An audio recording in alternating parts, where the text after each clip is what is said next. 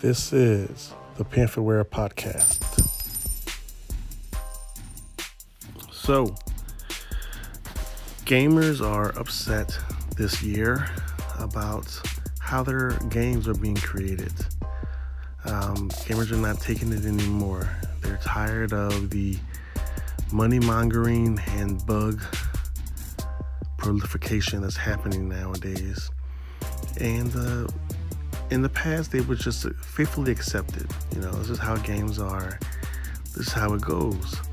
But as we noticed this year, 2017, and probably even more so next year in 2018, gamers are not having it anymore.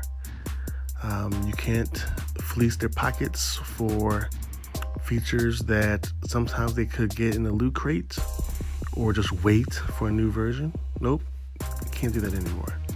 So in the latest situation, which somebody I know you could do, change.org, which is usually used for big deal things, is used now, has been used also for the game called Ark, where there were so many bugs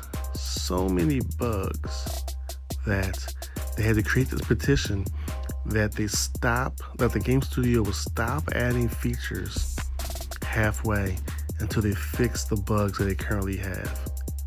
That's bad. If you're a developer, pay heed. Adding features is great, but not circling back to fix any bugs is not so great. And the users will now tell you, pay heed. Yes.